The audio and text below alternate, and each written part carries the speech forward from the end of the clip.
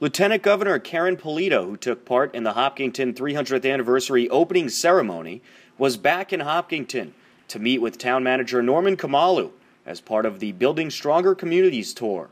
Lieutenant Governor Polito is the chair of the Community Compact Cabinet, which serves to strengthen partnerships in all cities and towns across the state. The Lieutenant Governor spoke with HCAM News about the meeting.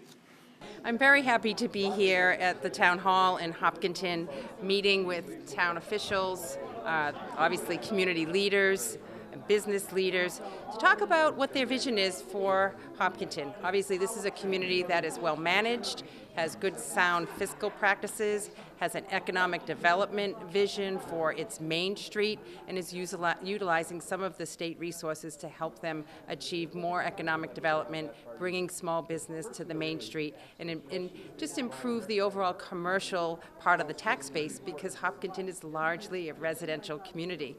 The goal today was to have this conversation around where Hopkinton is and how the state can be a better partner. I'm very fortunate to be working with Governor Baker. He's asked me to be that lead contact for cities and towns. I mean, both of us served as selectmen in our respective hometown communities, so we understand the value of local government, but state needs to be a better partner as well. That's why we're focused on making sure that local aid and school aid is available to our communities, that the road money comes in to maintain the roads and the sidewalks and fill those potholes.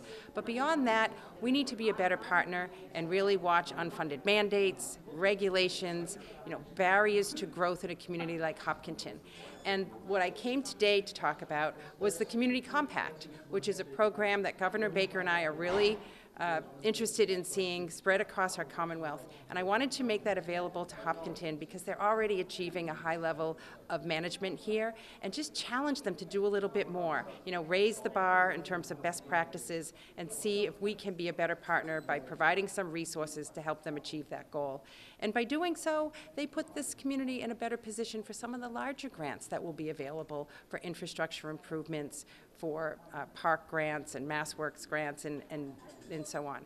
So today was just a really great meeting. I learned a lot about the leadership in this community, how much they care about getting it right, and we want to make sure that we're reaching all of the communities in our Commonwealth, in every part of the Commonwealth, not just the big cities, but the smaller communities, the mid-sized communities like Hopkinton, and really just build that relationship between state and municipal government.